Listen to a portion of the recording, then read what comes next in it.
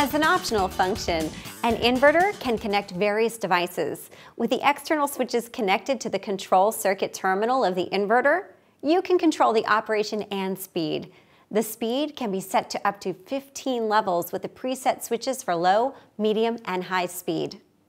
You can manually change the motor rotational speed by using an external potentiometer for analog signal.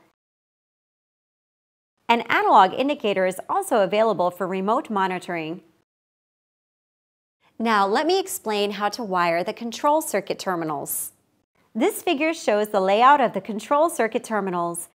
The external potentiometer is wired to the terminals 10, 2, and 5, and the analog indicator has been wired to the terminals FM and SD.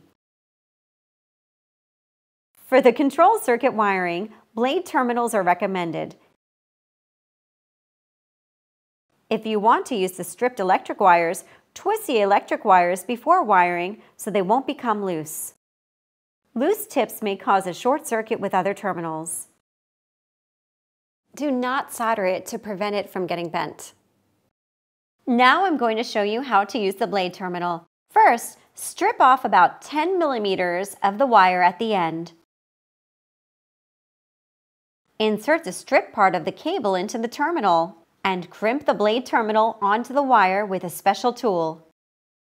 To insert the blade terminal, loosen the screw with a flathead screwdriver, insert the terminal, and tighten the screw. To remove the terminal, loosen the screw before pulling out the terminal.